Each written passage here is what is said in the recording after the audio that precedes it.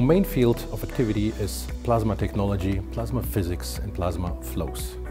First of all, what plasma is not, it is not the blood plasma. What it is, it's commonly explained as the fourth state of matter. Just take the example of frozen water. When you heat it up, it melts and becomes fluidic. If you heat it up even more, it evaporates and becomes a gas.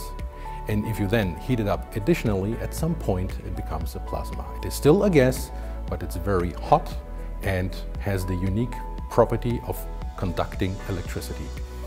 These two features make it very difficult and complicated to represent it using software and to represent the physics inside of such a plasma, which is why we as SPARC Industries, with our expertise, decided to develop such a tool in order to not just use it for in-house R&D purposes, but also to offer this specific knowledge and capacity to other companies.